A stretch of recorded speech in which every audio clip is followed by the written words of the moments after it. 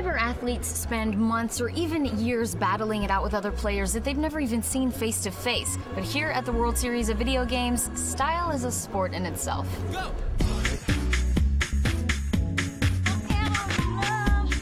And gaming really hasn't been a really standard for uniform yet. So, I mean, these gamers today, I mean, everyone has a different character, a different personality.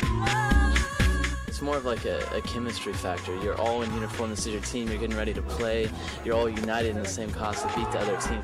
It's all about how you feel, how you look. You know, if you're coming in here looking good, feeling good, that's what's going to elevate your game a little bit. So every little bit helps.